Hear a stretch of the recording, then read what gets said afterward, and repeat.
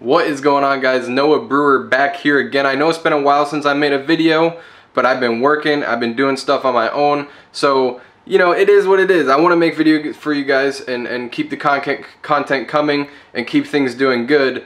But I also have to focus on my businesses and make sure that everything's good. And I've been working on a new strategy as well, which I think I'm gonna milk for a while before I put it out there. But just being honest, I'm doing it. It's doing pretty good so far.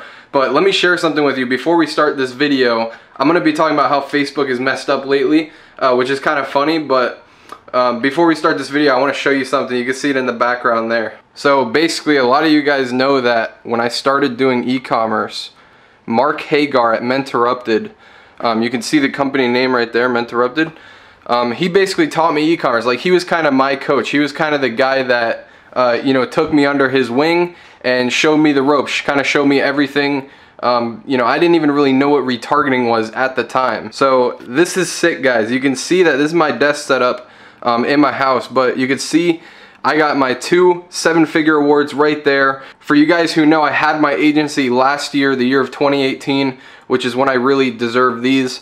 But they just came to me about a month ago, and I think they look amazing hanging on the wall right there. I have 2 more coming on the way, which I think I'm gonna put one right there. And I think I'm gonna put one above my couch. But yeah, these things are sick. They make it look super good, and I'm blessed to be able to have these behind my videos while I'm recording. So now that we made the announcement of the awards, which I think is super exciting, I'm super blessed to be able to have these.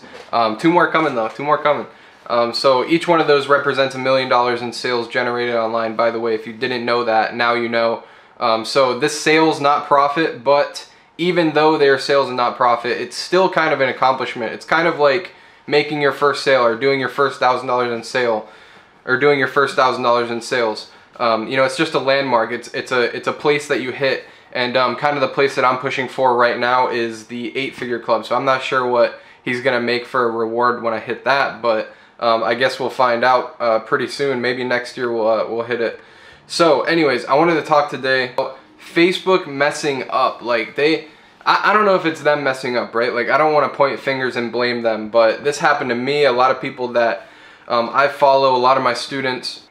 Basically, ever since Facebook updated their interface, like they started talking stuff about CBOs, they started introducing an entire new interface for the ads manager. I'm pretty sure that all of you have seen it by now.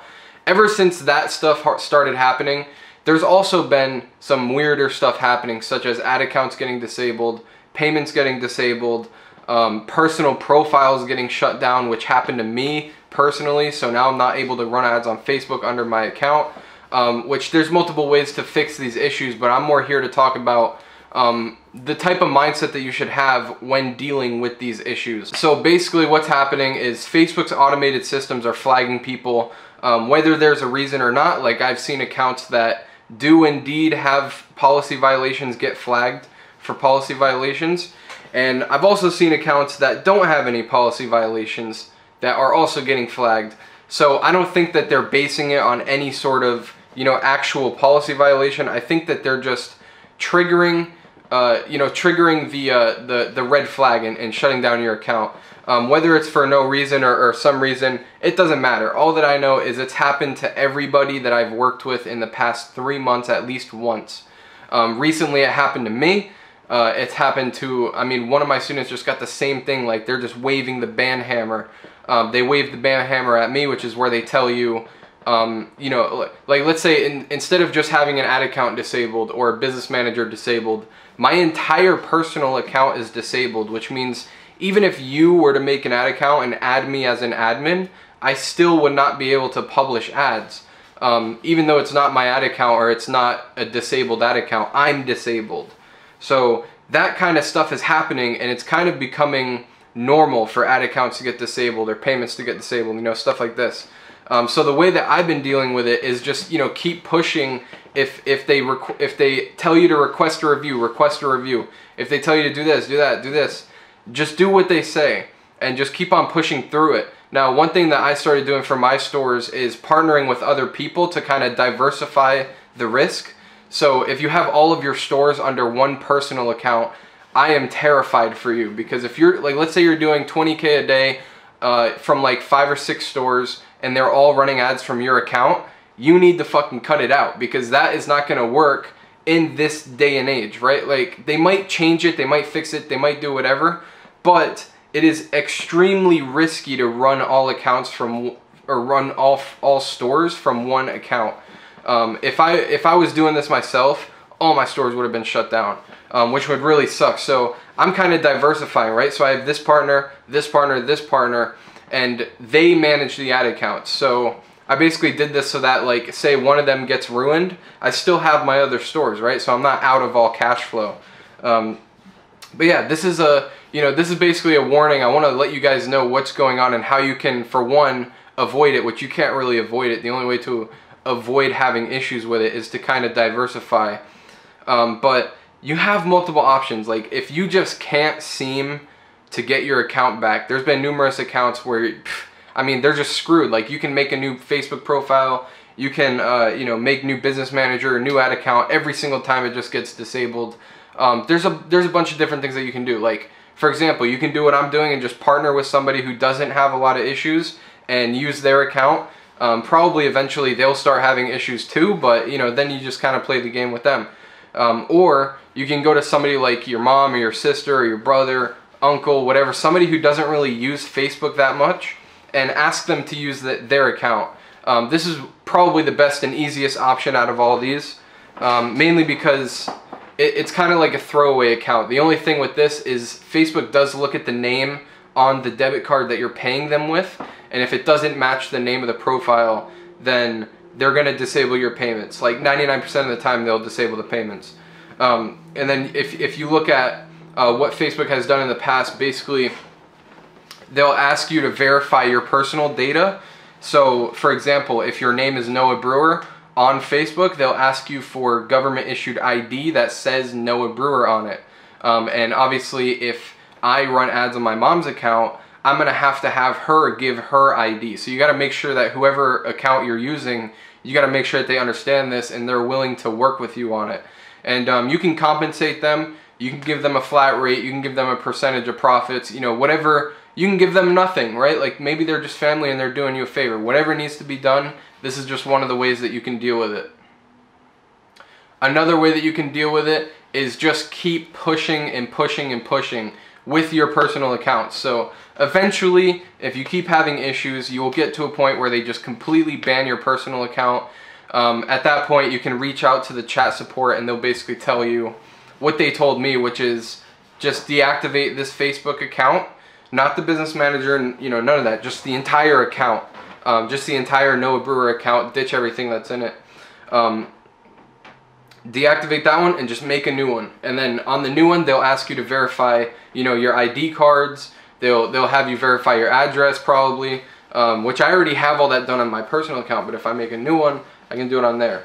That was the advice that the support gave me. Now I know that the Facebook support, they don't really know all too much, but that's what I mean. It's just like, keep on pushing, keep on requesting reviews, keep on talking to support, figure out what the next best move is. Which honestly, this is not the best option, because I've been going back and forth with Facebook for about a month now, and I've gotten literally nowhere. Like, first my ad account was disabled, then the business manager was disabled, then my personal Facebook was disabled, and then they tell me that I have to just go and create a whole new account. It's not the best option, because you'll be waiting a really long time, just to hear back from the case managers and whatnot. And if it's a Friday, you gotta wait until Monday or Tuesday for an answer, because they take 2 to 3 business days to respond. So it's just a big mess. So these are the things that you can do to kind of solve the issue for yourself and kind of work around the beast. But this is kind of happening. I'm not exactly sure why it's happening. I'm not thinking about it too much because it seems really, really random. Like I said, I'm not only looking at my personal account, I'm also looking at all my students, and I have about 30 students, so that's a lot of accounts that I'm looking under. Some of them, it's arguable whether they're breaking the policy or not. Like, they might be stretching some words or whatever. And then some of them are just following the policy 100%, and they both have the same issues.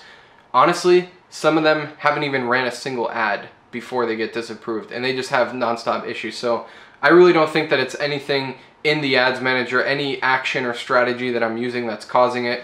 I'm pretty sure that it's just a glitch on Facebook's side with their automated tools, or maybe they're trying to micromanage its users, which I'm leaning towards that, where they're kind of saying like, hey, we're disabling your account, now you have to ask us to review it. Kind of like a police officer pulling you over for no reason just to search your car. We all know that police officers do that, especially when they say that they smell weed or something like that, when, you know, I don't personally smoke weed, so why would they say that? It definitely doesn't smell like weed, but they say it so that they can search your car. So I feel like Facebook's doing a similar thing where they're like, oh, like we suspect that you're breaking a policy, just so that they can go in there and micromanage you and make sure that you're not, or something like that.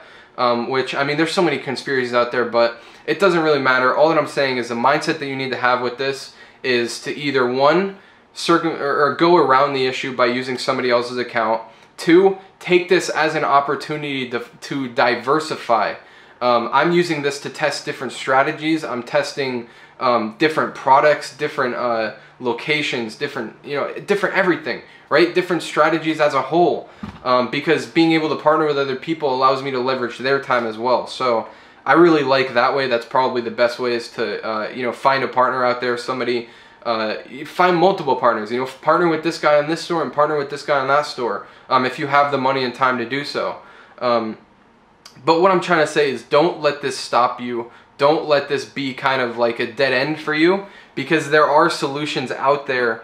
You just have to find them, right? Like my preventative and solution is to kind of let it happen, but at the same time, I'm not going to rely on one account, because I saw how quickly they turned me off, and I didn't do anything wrong. I have screenshots of Facebook saying that I didn't do anything wrong, and they just shut me down like overnight for apparently no reason, which is what they said.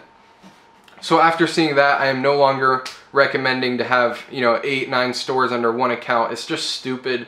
If you're gonna have that many accounts, please set up partnerships, or have, you know, your sister's account run one store, and, you know, just diversify it across accounts, because Facebook is getting bloody.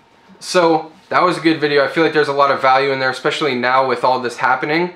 But, you know, I mean, it sucks, but it's kind of what it is, and I'm glad that I kind of found a way to circumvent it a little bit. But, you know, all the data connected to my personal account I lost, which, you know, really sucks, but it is what it is, and it's my fault for not backing up the data and all that. But, you know, of course, just consider it a lesson learned, and I won't be doing it again. I won't be relying on one account again, even if it's my account.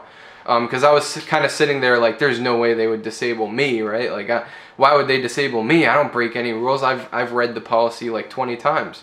Don't be that guy. It can happen to you, and it probably will.